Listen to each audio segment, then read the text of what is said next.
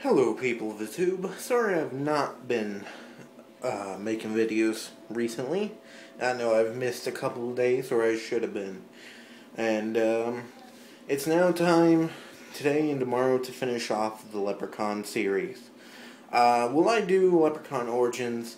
I doubt it. For me, Leprechaun ended when he went back to the hood. That's when the series ends. Just like Chucky technically ended after the seed popped. But unfortunately there is a new one, and if I ever do those, I will probably have to do it, especially since it's the only one to come close to being horror like the first one. But anyway, so, what's next in the Leprechaun series? Well, he was in outer space, he was in Las Vegas, he was in motor carts. What's next? The hood. Now this sounds completely stupid. It's exactly how you would think it would be. With, not racist, but cliche black token characters, you know, going around, yo, yo, yo, stuff like that. And that's kind of what it is. But there's also a lot of good humor to it, too. And that's what I like about this movie. This movie is more of a comedy than it is a horror film. Unlike the first film that likes to push itself as a horror film, and unlike 2, which I'm not really sure what it was pushing itself as, and 3, which was just pushing itself as like a drama, I guess, and then 4, which was pushing something, this one is mostly comedy, with a lot of drugs jokes that actually work. I hate drug humor, but I do admit that some of the jokes work in here.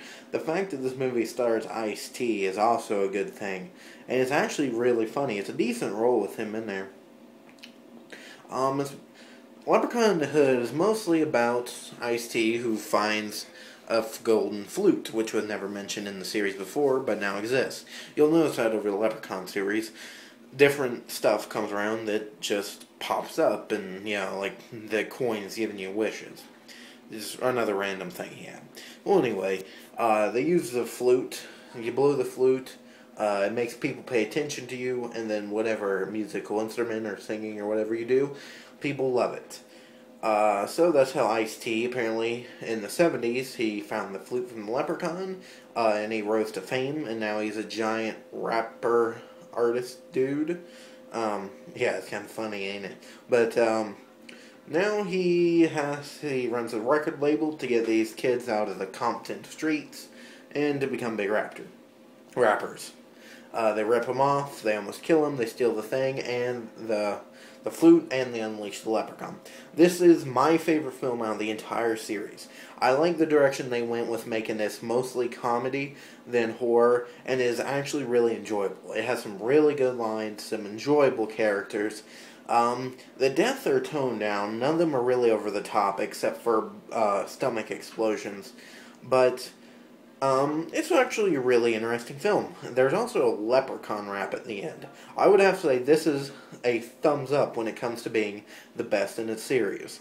Next is Leprechaun Back to the Hood, which they tried to be as funny, but they fail by having worse acting and a lot of other things that I will mention in my next review. So look for Leprechaun Back to the Hood. Peace.